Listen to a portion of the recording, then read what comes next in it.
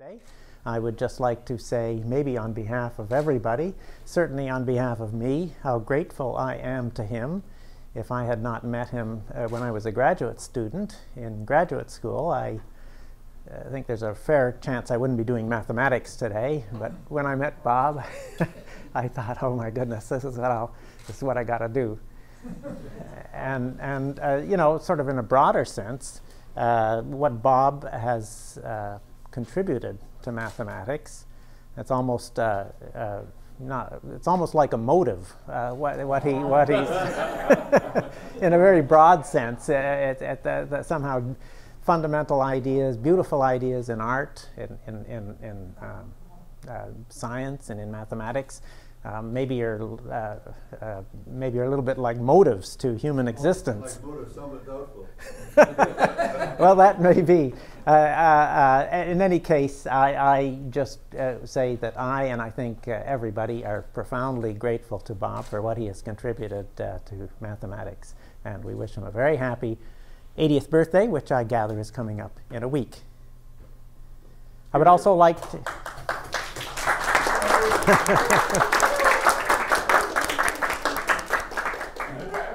I would also like to thank the organizers, Bill Castleman, Peter Sarnak, for a wonderful idea for this conference, and I have enjoyed it very much. And it has it's just a two-little-day conference is very nice, actually. Well, Peter and I are certainly grateful that people showed up and gave great talks. So. Well, don't count your chickens before they're hatched. So I'm going to talk on, actually, as it happens, a conjectural, just conjectural answer to what Yasmin mentioned at the end of her talk, primarily for the groups, general linear groups.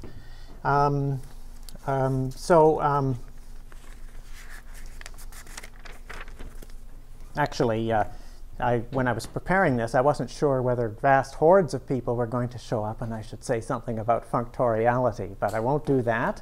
Everybody here knows what functoriality is.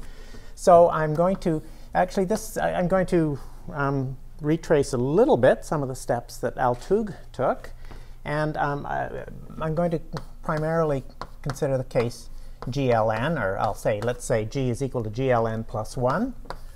And following Langland's, by the way, there's several papers I'm going to sort of be referring to often without quoting. There's Bob's paper on beyond endoscopy, possibly with a couple of other papers. There are 3 papers of Altug. The first one, primarily, I'll be referring to. And there's the paper of Chow, Frankel and Bob, which is in the Quebec Journal of Mathematics. Those papers are really, those 3 of those papers I will refer to, be using, often without quotation.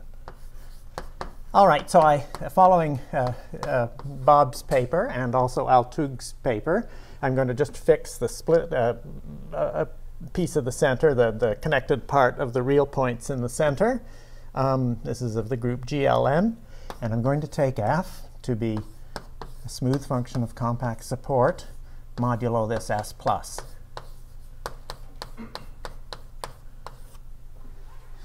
So I want to talk about using the trace formula. This is about Bob's strategy, which was put forward around the year 2000. For using the trace formula, actually combining the trace formula, which had been used a lot before that, with automorphic L functions, putting the two together somehow to make a fundamental attack, make an attack on the principle of functoriality.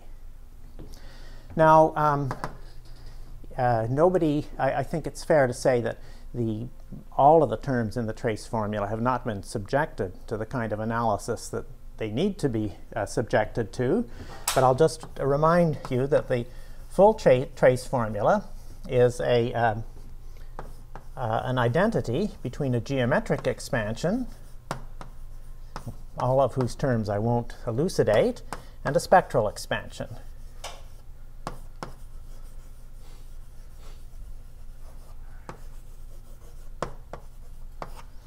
But I guess we could call what we could call the primary terms in each of those two expansions is what I'm going to consider. On the geometric side, there is the regular elliptic terms.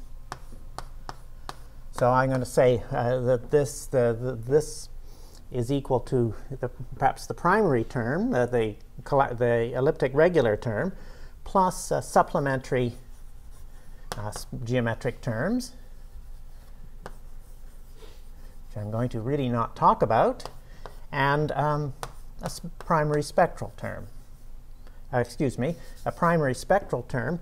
It's the term on the spectral side, it's the term with respect to whatever measure the full arises in the various other spectral terms. It's the one which is discrete, the discrete part of the spectral measure, for which there's an explicit formula plus supplementary spectral terms.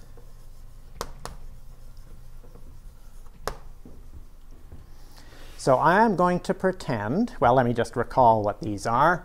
The elliptic regular terms. It's a sum over elliptic regular conjugacy classes in GQ. There's a volume term on the geometric side, and there's an orbital integral of this test function f there. So an orbital integral of f at gamma. So I'll just recall that these are the regular elliptic conjugacy classes.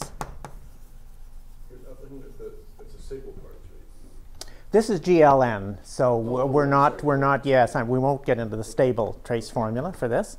So these are the regular elliptic conjugacy classes in GQ.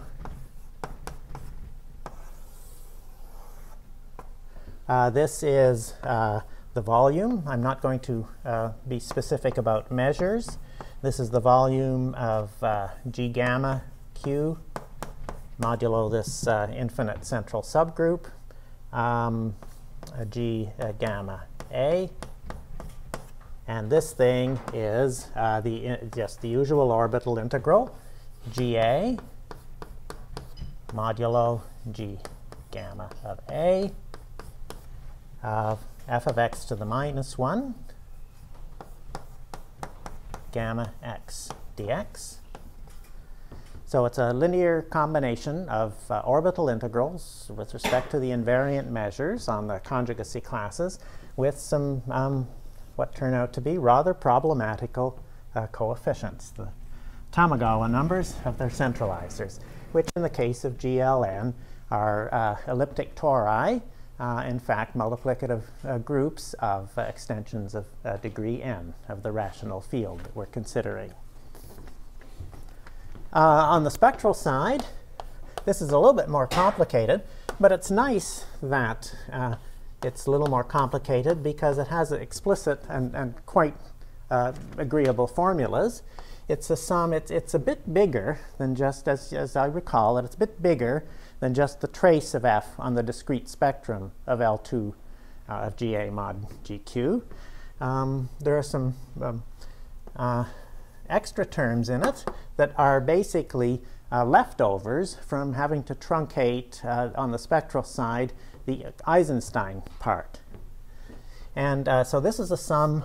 So let me just write it out first. It's a sum over m. These are Levy. Maybe I don't need to write this out. These are Levy components. These are conjugacy classes of Levy subgroups of G. This is the corresponding Weil group as a normalizing factor. It's a sum over regular elements in this Weil group. And regular means that the determinant of W minus 1 is going to be non-zero. So its inverse is what appears there. And then there is a trace of an intertwining operator, MPW, a standard normalized global intertwining operator, composed with an induced representation from a parabolic subgroup with Levy component M. And what is this? This is the induced representation from the discrete spectrum. So this is the usual parabolic induced representation of a representation of M, this Levy component, namely the discrete part of the spectrum with the relevant central subgroup of infinite volume modded out, MQ, MA. So it's induced. This is the parabolically induced representation of G from this representation of M, the discrete spectrum. Oh, this is not invariant. Sorry? It's not conjugacy invariant. No, I'm inducing the representation. This is the induced character up to G. It's a character. Yeah, but it's got the, Yeah, it's the usual thing. Okay.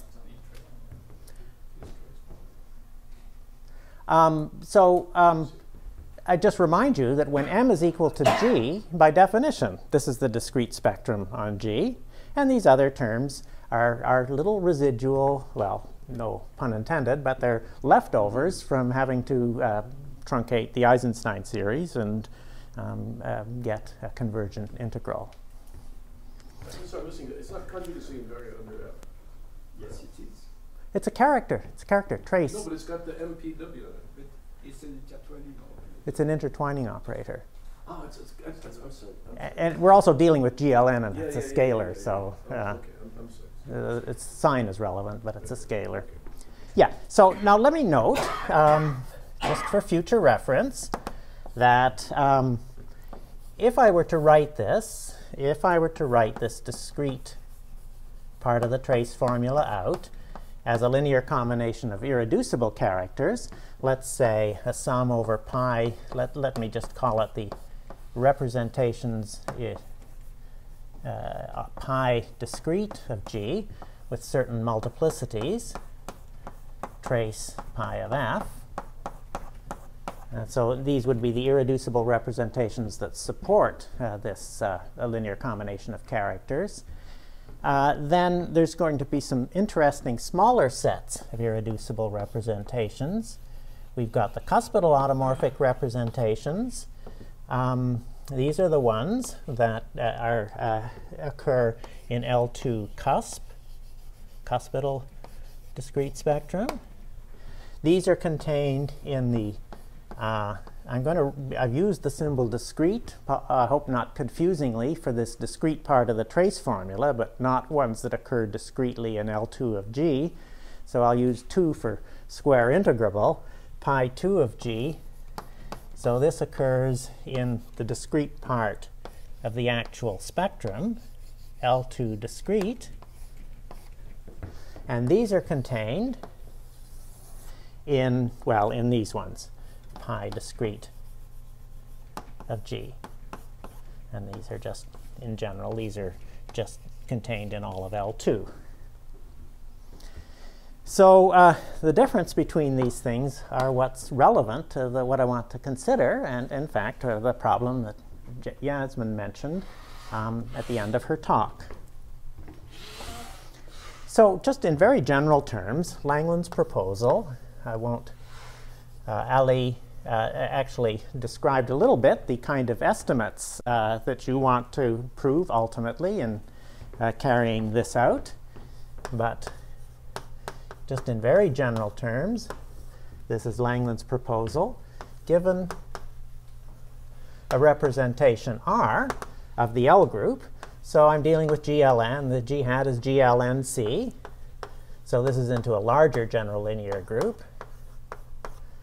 Try to identify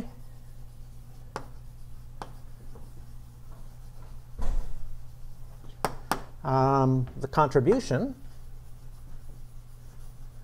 So this would be the geo. So what I'm doing is I'm pretending, this is an approximation, I'm pretending that the trace formula says that I discrete is equal to I regular elliptic. I'm pretending the supplementary terms don't exist. That's not warranted in general, but we have to try to understand these primary terms before we can go on to the others.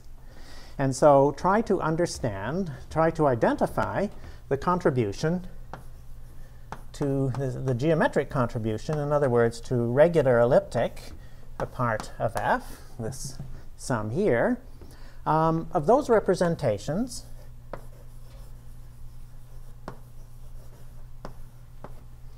Well, Langland's proposal is, as a proposal for representations, applies only to cuspidal representations. They're the fundamental ones, and they're the ones that are really the only ones you can consider applying these ideas to. So try to identify the contribution of those representations in pi cusp of G. Okay, these are these ones, the smallest set. Well, it's still a pretty big set, but the ones that are the really fundamental ones. Try to identify the contribution to this. We got an identity, so the trace of these things somehow should be a part of this. Has a pole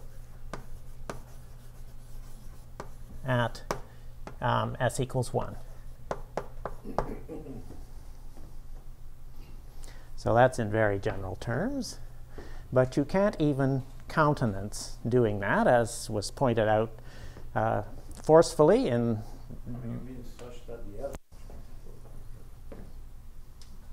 yes, I forgot the L function, such that L of S, pi, and R has a pole. I'm conscious of how much or little time I have at s equals 1. So as was pointed out pretty forcefully in Bob's paper with Chiao and Ed Frankel, and also in his earlier paper on beyond endoscopy, that you can't even consider this problem until you get something smaller than this.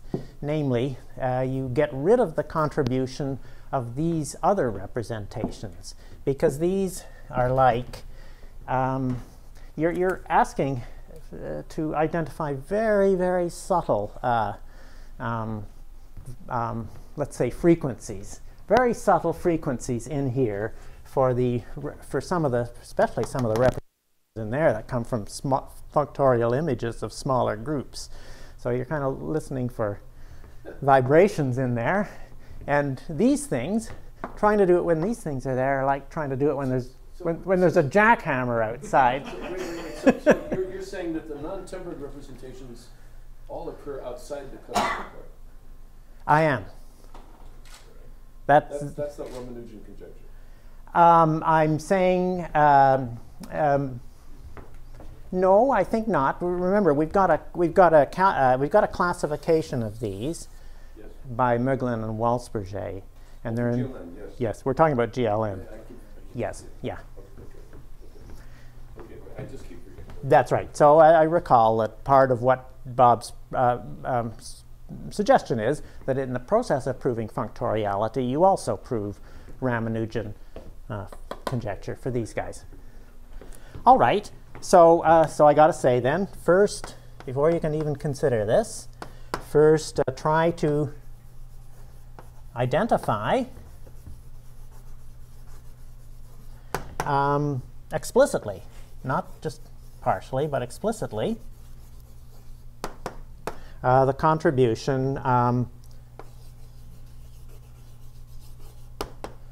to the geometric part, the regular elliptic terms, of the representations pi in pi discrete G minus the cuspidal ones. And then what you have to do, and then you've got to subtract that and look at what's left over on the geometric side. Otherwise, as I say, you're trying to listen to something that's very subtle and very quiet when there's jackhammer just outside your window. You can't do that. That's impressionistic. The technical explanation is that there's going to be poles of these other representations to the right of the real part of S equals 1, and you can't even then consider the kind of estimates that would come from moving the contour further to the left until you get rid of those guys.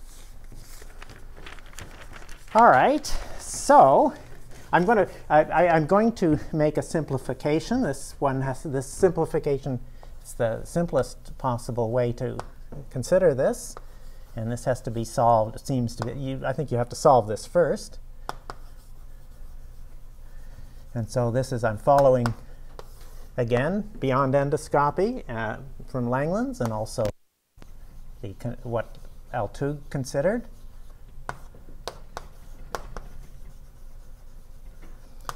So let's just keep it very simple. We'll make the function f, the test function f, unramified away from the Archimedean place. So I'm going to fix a prime p.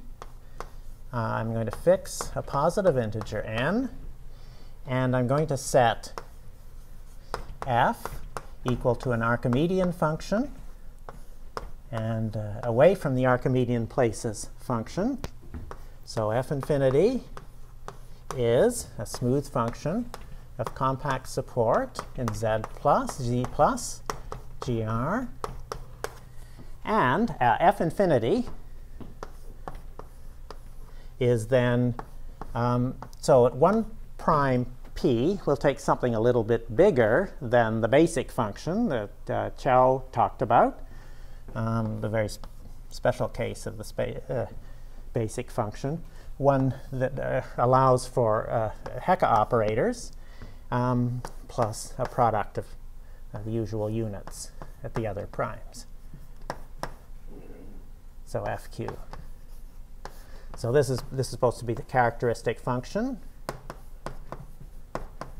in the p-adic general linear, the q-adic general linear group of GL n plus 1 ZQ. And this is something a little bit slightly more complicated. The characteristic function of the set is going to be contained in the general linear group, but let's say the set of n plus 1 by n plus 1 matrices with integral coefficients, p-adic integral coefficients, whose determinant has p-adic absolute value equal to p to the minus k.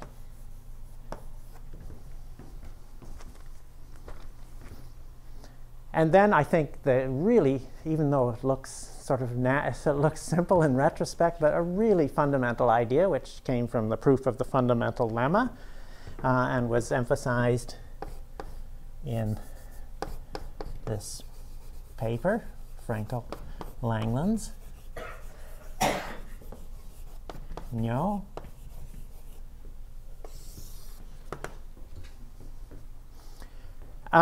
These regular semi-simple conjugacy classes gamma in G general linear group parameterize classes gamma in gamma elliptic regular G by their characteristic polynomial.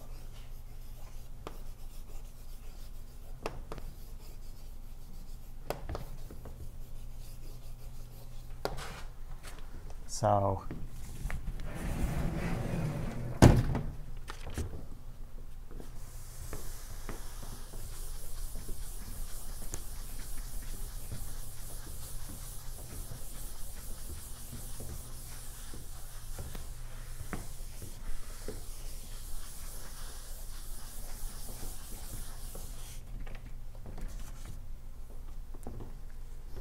let me write that as P sub gamma. This is a class gamma in here. I'm going to write it as P sub gamma lambda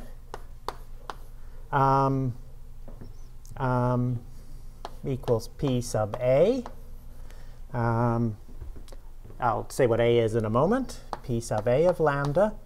Well, A are the coefficients of its characteristic polynomial. Lambda to the n plus 1 minus A1 lambda to the n, and so on. Plus minus 1 to the n, A1, plus minus 1 to the n plus 1, A n plus 1. So the coefficients then are a vector. So this is a bijection, regular semi-simple conjugacy class. Gets mapped into this collection of coefficients. And so it's one, this is... I think in this exact example, this is due to Latimer, McDuffie, and Olga Towski-Todd. Really? Really? All right, okay. The classification of the conjugacy classes in GLNZ in terms of characteristics. Okay. Polynomials and Well, I'm thinking of just using it in this in the trace formula. certainly GL2, this is done all the time. Yeah. GLN, it's a theorem. Oh, all right. One has to keep a little bit care of these coefficients. So I'm going to write it as B. I'm going to take the first n of them as B, and the last one as an plus 1. So the b's can be arbitrary rational numbers, but the an plus 1 has to be non-zero, of course, because it's a determinant.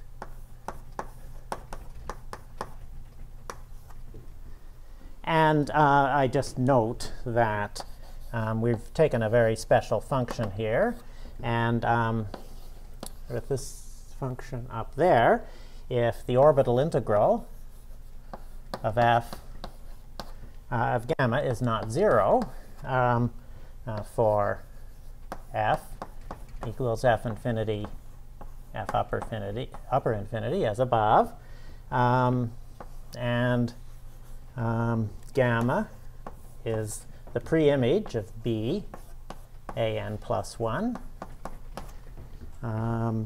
Then, first of all, B is integral. And second of all, an plus 1, by the nature of the function, is going to have determinant. I'm talking about the p-adic absolute value up there. So the Archimedean absolute value will be the inverse of that. So that's going to be plus or minus. In fact, this will be plus or minus p to the k.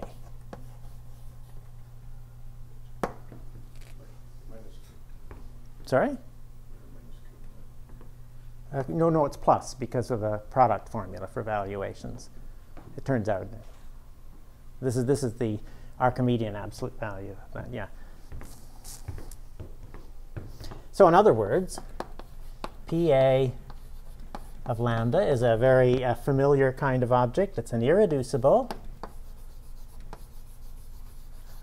So to be regular over Q means that the characteristic polynomial is irreducible. So it's an irreducible monic integrable polynomial.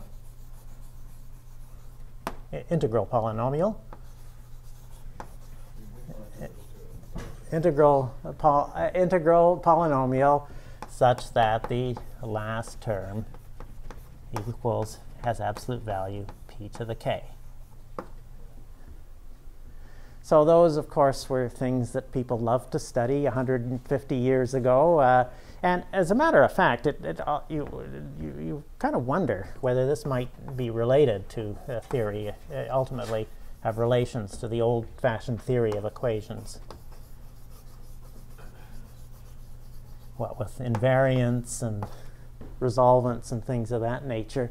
After all, for example, the discriminant plays a fundamental role, as we'll see in a moment, in the study of these things. Well, the discriminant is a starting point for study of theory of equations. So, I thought the whole purpose was to study the theory of equations. well, yes, I guess it is. Yeah, but I mean, there seem to be things that, a couple of things that look like this might be directly related to some of the concerns that people did in the last century, 2 centuries ago.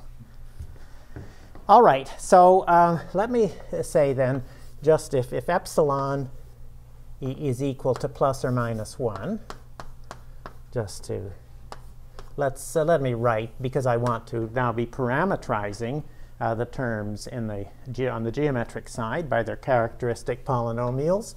Let me write B irreducible epsilon n z. So this is like an affine space. And this is going to be the set of n plus 1 tuples A, B epsilon p to the k, such that B is an integer, and n tuple of integers, and P A of lambda is irreducible. And then, hope I'm obscuring things by going too fast.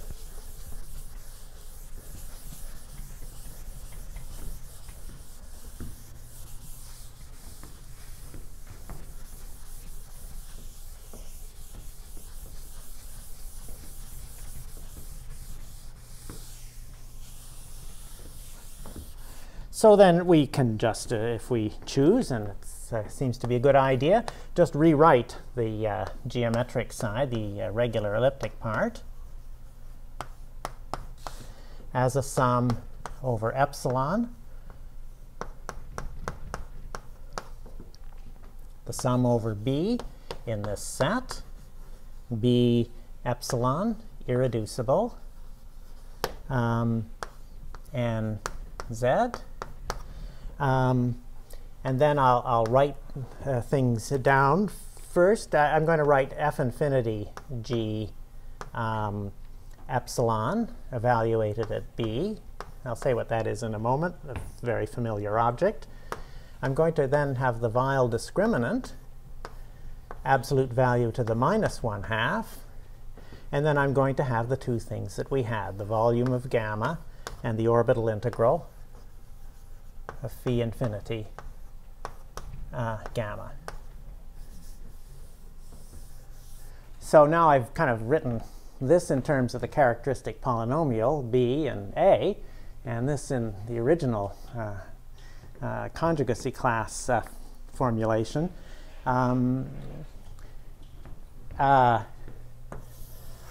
We want to do something to these things. These things have to be dealt with before you can put them into in a way that's probably better in the original notation gamma.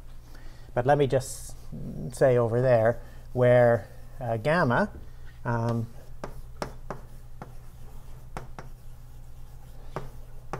is the preimage of A equals B epsilon p to the k.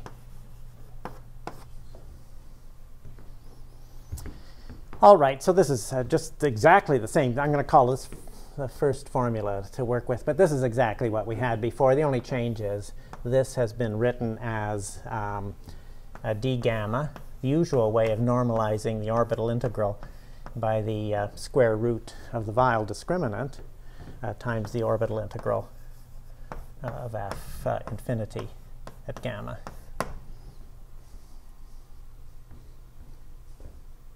So we just remind ourselves this is the Weyl discriminant, but there's 3 discriminants around here that need to be considered.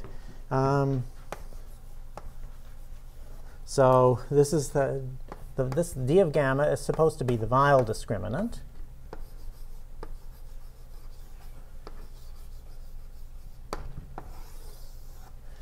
That's closely related. The second discriminant is the discriminant of the polynomial, the P(a) of lambda.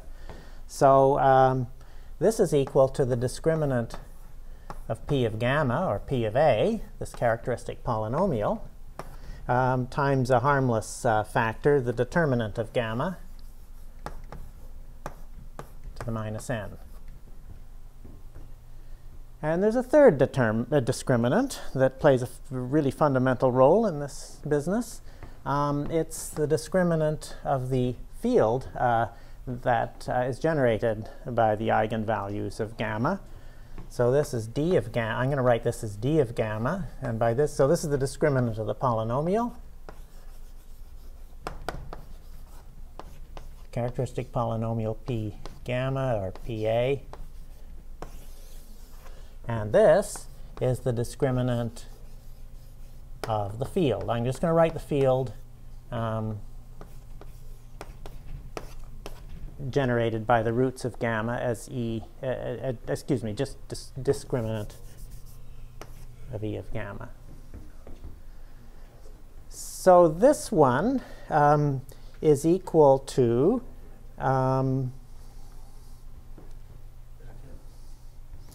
well, this is, as not so much me, as I didn't grow up in this tradition, but probably by everybody else in the room, this one is equal to this one times the square of a positive integer. What is that extra equal to? I'm sorry, I don't understand what... Thanks, yeah. It was not supposed to be there. This is equal to an integer, s gamma squared, times the determinant of gamma to the minus n for some integer s gamma. And all three of those things play a role in what one wants to do.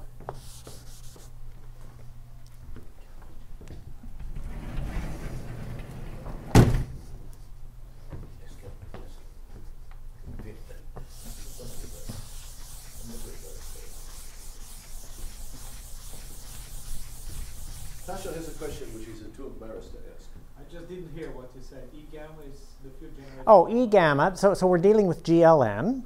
Maximal tori are anisotropic maximal tori are multiplicative groups of extensions of degree n.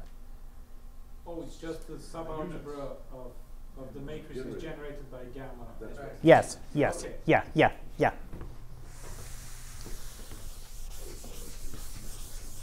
Well, I don't want the splitting field. I just want the field generated by one root gamma and with some embedding, which is irrelevant. The splitting field is the normalization of that, I guess. Pardon me? Yeah. Splitting field is then the normalization of Well, it's yeah, splitting field of the characteristic polynomial where you join all the roots. Yeah, So it may not be a Galois extension. that's right. Now, let me just say, there's some preliminary analysis that one wants to do with this. How should I say this? Well, I won't.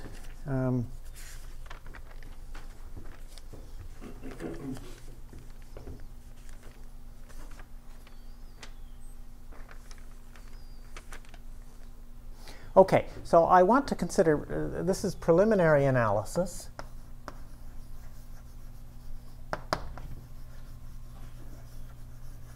So it's analysis towards this examination of this problem of subtracting, well, really of doing anything with this, but in particular, first of all, trying to subtract the bad representations, their contributions to the elliptic part of the trace formula.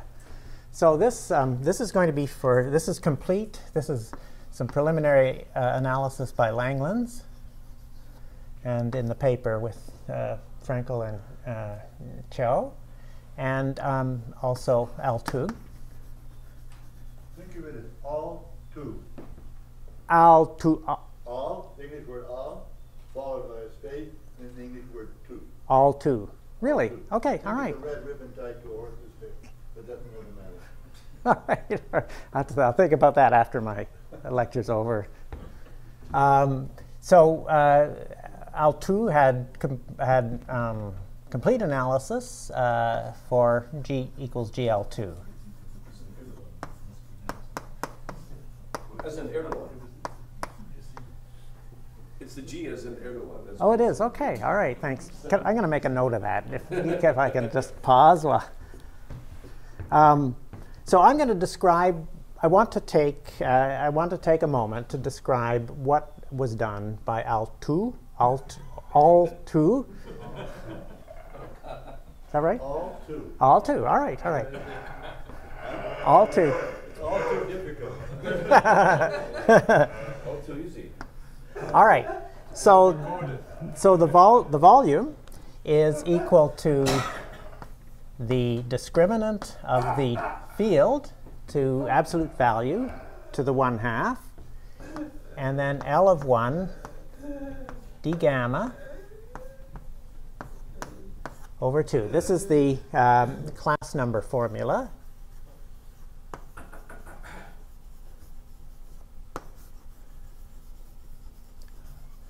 This is the Kronecker symbol.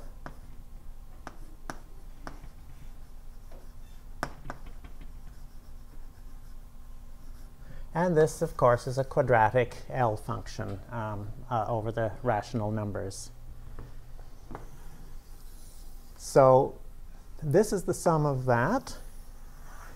And then this, there's a formula for this, which apparently it seems to have occurred in a number of guises, but perhaps Langland's proved it in the context we want, namely in terms of p-adic orbital integrals. And the formula is, this is the product over this integer here that distinguishes the discriminant of the polynomial from the discriminant of the field. And it's the product over divisors f of this integer times s, a product then over all primes that divide this integer, q divides f, lq 1 d gamma. And so this is the same as this L function, except it's the local component at q. And this is taken to the minus first. This is the inverse of that. So it's just a monomial at s, but we're talking about it in 1 here. Langland's proved this by a very fast, brisk argument in the No, this is the Beyond Endoscopy paper. This seems to be absolutely critical. I don't know that I really understand this properly, but the generalization of this seems absolutely critical for higher rank. And it's conceivable that there are some ideas for dealing with it, but caused me anyway a lot of trouble.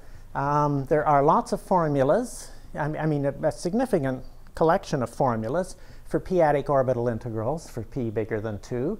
The most comprehensive by far are due to Waltzberger, where he has an algorithm for calculating p-adic orbital integrals for general linear groups, and as long as the, let's say, elliptic p-adic orbital integrals, as long as the field E gamma is at most tamely ramified. The problem is formulas Kottwitz for GL3, formulas by Repka for GL3. All of those formulas, none of them are in this form. And you want a formula that is in this particular form, and you want this not just in this particular form, but you want it to have some other nice properties too. And I'm sure it's there, but I haven't been able to see exactly what it. So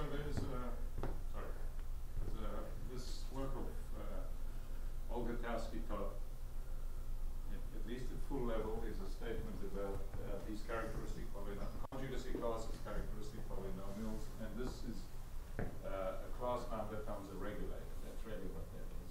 Yes. That expression. And yes. It's understood quite generally. All right. All right. So maybe I'll. Yeah. So perhaps we can talk about it.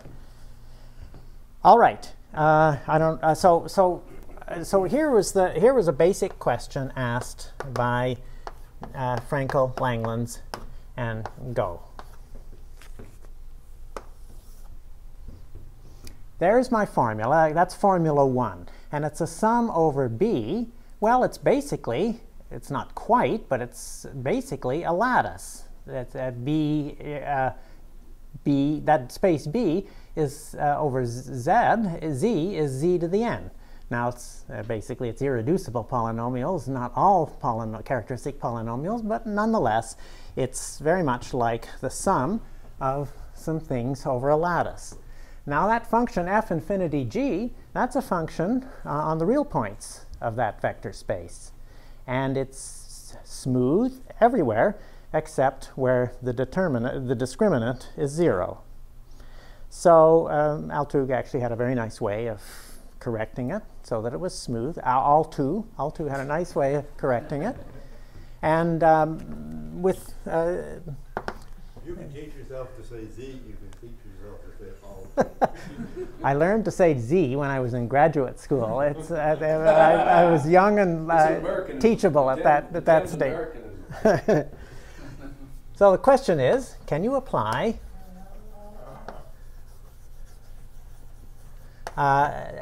so you got, I'm going to pretend that f infinity of b is a Schwartz function. It's close to being a Schwartz function. You've got a sum over the values of that Schwartz function in what is close to a lattice, and it was a very natural question for them to ask, can you apply Poisson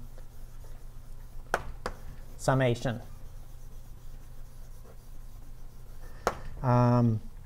to the sum over b in this set.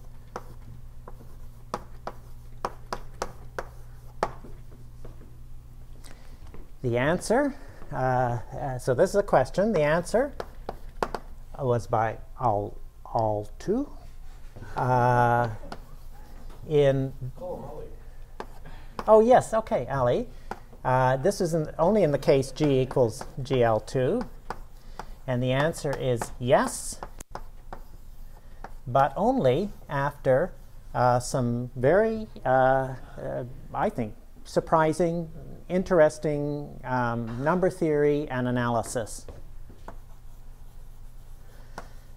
This is not part of my DNA, but this, after very interesting analysis, he showed that it was true. And I'm going to, how much time do I have? About 10 minutes. 10 minutes. I'm going The to. advantage of being last speaker is you can forget all this. Thank you. But you might get shot. Okay. Oh yeah, that's right. I'm in the United States. No, just kidding. So the final answer is, let's call this formula 2. This elliptic regular term, this expansion up there, is indeed equal to a sum over elements. Well, we're talking about GL2, so we're talking about a lattice, a one-dimensional lattice, just Z. I elliptic regular F at C. So it is a sum of Fourier transforms over this lattice. But it's complex. First of all, that bar means not the original thing, but something that's close to the original thing, but differs from it. This is only after adding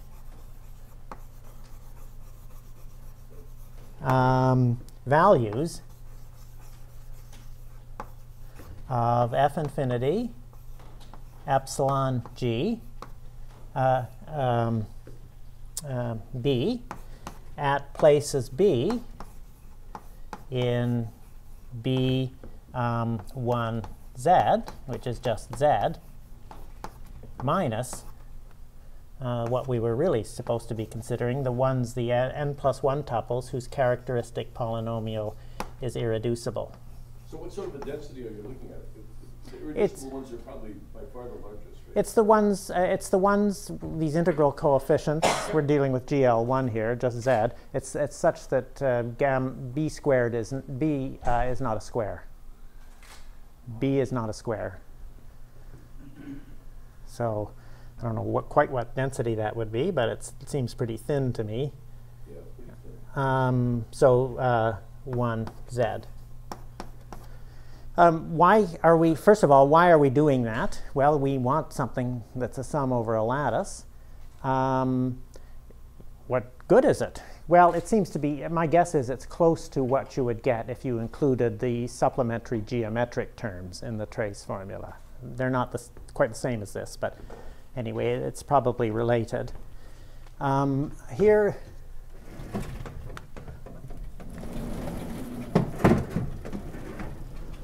so I think it's important to say what this is because it is a complex object and maybe gives us a little bit of an idea of what we're up against, even after a successful resolution by Ali of that question. So say it again. Well, I'll write it down. So where the sum and I bar hat, elliptic regular f of c is equal to the following expression. So I'm saying it's a Fourier transform of f infinity of b. Well, that's not quite the case. It's a sum over epsilon equals plus or minus 1 and an integral over r of f infinity g epsilon of x. Okay, looks like a Fourier transform so far. We've got an exponential e to the 2 pi I x dot c. But there's some extra stuff. It's not just a Fourier transform of this. It's a convolution of two Fourier transforms, namely the Fourier transform of this and some rather explicit function. Or to put it another way, it's a Fourier transform of the product of this with some other explicit function, j, f, l, and x. And then this isn't quite that. It's a rescaling of that lattice. This is I've got to put something else in here. What are these variables f and l? This is not just a supplementary function of x, but it's a function of x that depends on two additional parameters, positive integers f and l. And then, as a matter of fact, there is a 1 over f So cubed. you've got two f's in that equation, aren't you? Yeah, the one is an integer, the one's a function. Ah, yes, yes. This is f1 and this is f2. But Your advisor can get away with that, but I don't think we're going to let you do it. I didn't want to use f in the first place, but everybody's using f there. So this is 1 over f cubed. I don't know why f was used, but it's 1 over f cubed, 1 over l squared. This function depends on l and f.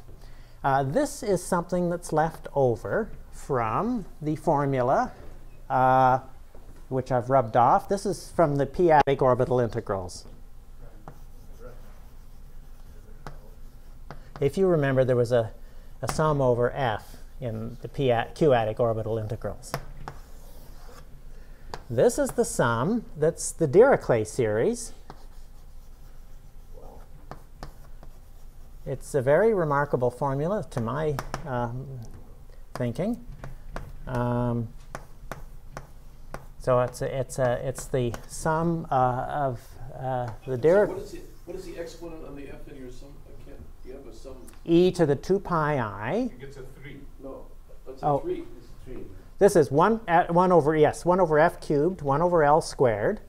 Those come in. F cubed? Yep. Okay.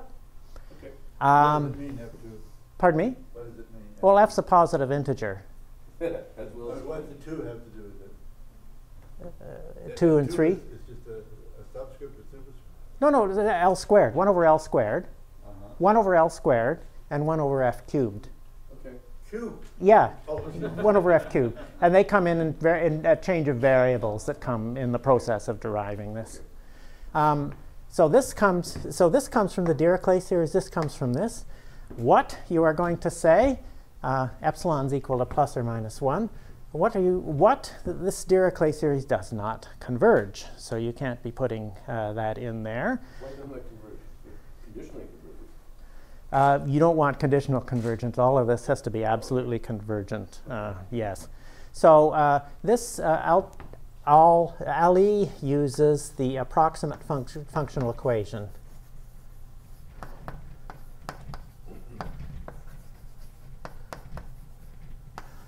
So this is it puts in an explicit function in X, which tames the difficulties, the singularities of this, but also tames the singularities in this sum here. And then finally, this is not this. There's a minor rescaling of this lattice. It's e to the 2 L f squared, and then integrated with respect to x. And then one further complication. It's not just the sum of these Fourier transforms, but it's a linear combination of these Fourier transforms with an very arithmetic kind of function, k L f c epsilon p to the k. And this is a Kloosterman-like sum. Okay, since we're getting on your pace of pronunciation, I'm sorry. So can I remove one of these O's? Do you mind if I remove one of these O's? Double O and X O. Kloosterman looks like a German word. No, it's that. Kloosterman sum. Okay, thank you. But then all those things are on the same line. These ones. Yeah. Yes, this is his formula. This is his formula. I just want to make sure the K is a little low. So, Yeah. No. I'm sorry. This is. times take. Yes, that comes outside the Fourier transform, and so a lot of the arithmetic content seems to have been gone into this, and these are all the things that have analytic content. So in analyzing this, this is crucial. All right.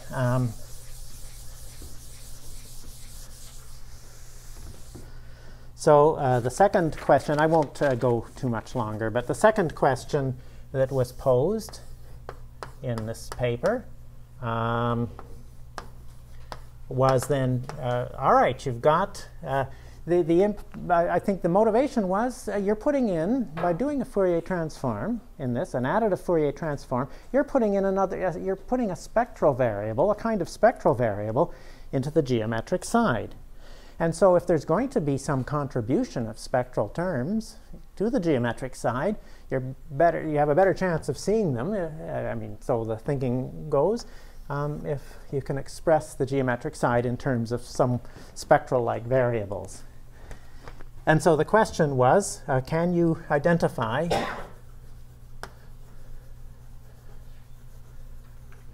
the contribution of the representations pi in pi discrete g minus pi cuspidal ones, the cuspidal ones you want to keep, to now we're talking about this formula 2 there, to 2. And the answer is by Ali. Yes. And a beautiful answer, an answer that was, he talked about it actually, an answer that was conjectured, in fact, in this paper. The trivial representation, the most non-tempered of the discrete spectrum, it was conjectured here that it should correspond, even in general, to the term. So what do you want to guess? What term is it going to correspond to up there if you well, you probably already know. It's a sum over C and Z. What term would the... So you should never ask such a question. All right. So, yes, it's the term I bar hat 0, F0. It's the term with C equal to 0. And there are two representations there. Yeah, there's the trivial one-dimensional representation. That's highly non-tempered. But as Ali mentioned in his talk, there's another one too, namely something from the discrete part of the trace formula that's not in the discrete spectrum. The induced representation corresponding to the trivial inducing character. And he showed that both of those together basically exhaust this term. They not only contribute to it, they exhaust it, modulo an error term that appears to be well behaved and not to interfere with the kind of estimates that you want to do from then on. So what do you want me to do? You want me to stop? Okay, so I have a conjecture, a lovely conjecture. Well, it's maybe false. I have a nice conjecture for GLN, and in fact, part of what makes it plausible to me is that it has an even nicer general analog, and I'm just going to write three things which seem to be something that's happening in general.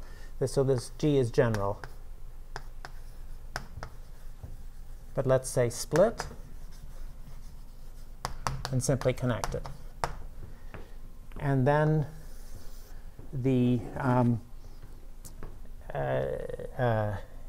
okay.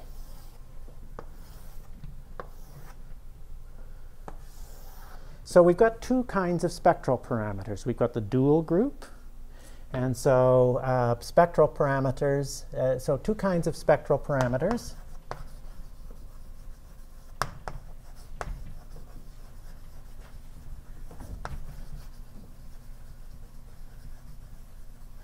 On the dual group, well, one kind are mappings psi from the, say, hypothetical global Langlands group cross SL2C into G hat. That's one kind of spectral parameter. Those are the things that we hope will parameterize automorphic representations, or packets of them. And over here, well, I guess we've just got elements C in, I'm going to write the affine space in which these things occur. So that SL2C is your SL2C, not Lustig's SL2C. Yes, it's the global SL2C. And I'm going to write C for the affine space of n dimensions, but I'm going to write it as C to indicate it's the dual thing. Okay, so this would come in if you could do Poisson summation in general. All right, so we've got unipotent conjugacy classes. That's what's happening over there. And you're going to want to classify these things. So classification of Balla and Carter of unipotent conjugacy classes. And where they're going to appear over here is the classification of Dinkin by weighted Dinkin diagrams of unipotent classes. So I don't have time to say explicitly what that is. And then one really quite intriguing thing, and I haven't sort of figured out exactly what conjecturally this all should be, but over here we've got abelian class field theory.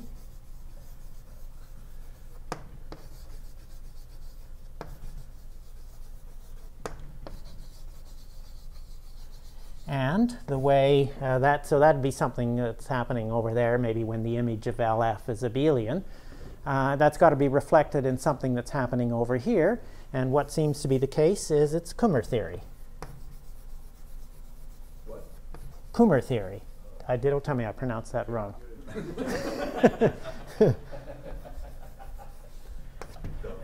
which is something that I think Bob has emphasized. It's, of course, it's not really what you're looking. I don't understand the headings of your columns. What are the two different categories? Well, we are asking the question as to how you would identify the exceptional representations in the discrete part of the trace formula, how you're going to identify their contributions to the elliptic side. And we're saying that you can, hoping that you can get a Poisson summation formula that will write the elliptic side in terms of... You're not answering, what are the titles to your columns?